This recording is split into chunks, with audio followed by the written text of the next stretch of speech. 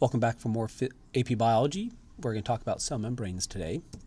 In particular, how does its structure tell you about its function? It's one of those patterns that exist in biology. We gave you a few of them.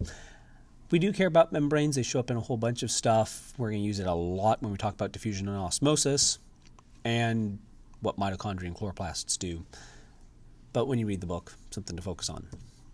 So when we look at a cell, what we know is the inside is alive, and whatever its composition is, our goal is to keep that composition what it is. So we are going to attempt to keep cells alive. And you can see that there's a particular distribution of the types of materials inside of a cell, but that doesn't tell us what exactly we happen to have. So like it says small molecules. Well, what do we mean by small molecules? And do we need to have a certain balance of those? And the answer is yes. And proteins, what type of proteins? Do we have a balance of those? Yes. And so on and so forth. So we have all sorts of things that we need to look at. One of those things, let's start simple, is just the phospholipid bilayer, the membrane, the outer portion, the cell membrane or the plasma membrane. And what we notice is it's composed of phospholipids, but those phospholipids aren't necessarily always the same. So we notice that, okay, there are lots of different types of phospholipids that compose this membrane. What we know about phospholipids based upon their structure is they are what we call amphipathic, meaning the top portion, so with the mouse you could see me pointing at the spherical portions, we call those the hydrophilic heads. They're things that can be attracted to water or charged or polar molecules. And then we have the hydrophobic tails, which are basically fatty acids, so they don't like being around water, or water doesn't like being around them, and they're just kind of stuck in the middle, and you form a barrier. This thing, for the most part, is a barrier, separating outside from inside.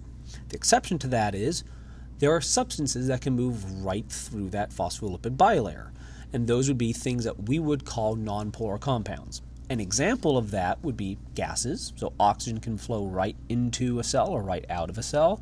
If I were to look at something like acetone, so nail polish remover, that can wash into and out of cells, no issue, because it's nonpolar. The other thing I'll notice in that membrane, outside of lots of phospholipid, is their proteins. And there are lots of different types of proteins. And these are just categories of proteins. So they can be connectors, or they perform the job of what we would call an enzyme, or they are a transport, so they actually let things or allow things to move or force things to move across the membrane, or they're recognition, so they're identifiers, or we can use them for attaching to other structures that aren't cells, or we use them for signaling. There's all sorts of stuff that we can do with these membrane proteins. And we could go on forever on that one, but we won't. I want to focus in on the phospholipids primarily. And when I look at those phospholipids, what I'll notice is they don't actually stay the same. When it's cold, they actually become what we would call unsaturated, meaning they have kinks in them. And the reason for that is you can't freeze the membrane. You can't make oil turn into butter.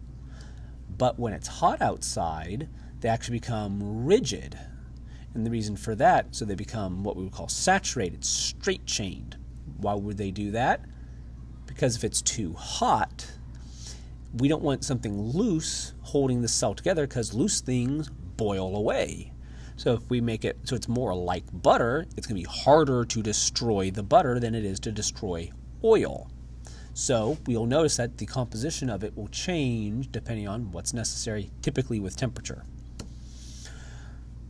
But not all phospholipids turn out to be the same. So if I were to look at cell membranes between different types of organisms, like the archaeans and just bacteria and the eukaryotes, what I'll notice is the structure of these is actually different. They actually build themselves differently.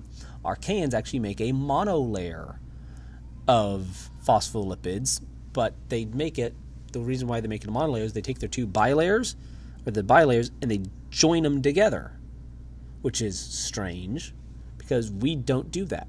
But if I look at bacteria and eukaryotes, the types of phospholipids that we use turn out to be different.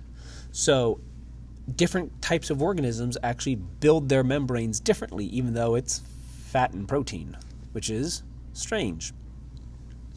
The way we attempt to visualize all of this is what we call the fluid mosaic model. And it was put forth in a paper from 1972 by Singer and Nicholson. And what I'm going to be having you all do is actually read excerpts of that paper. It's nowhere near as long as the Lin-Margulis paper. Here's my copy of it. Primarily, you're going to look at the figures, and there's a summary written up for you, which summarizes the pictures.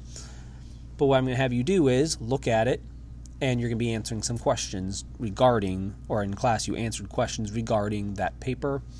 It's not a difficult thing, but it's where this origin of how we view the phospholipid bilayer comes from, or which is this fluid mosaic model, which, if you notice in this lecture, I did not define. We use this. We're going to use your paper to figure out what is the fluid mosaic model.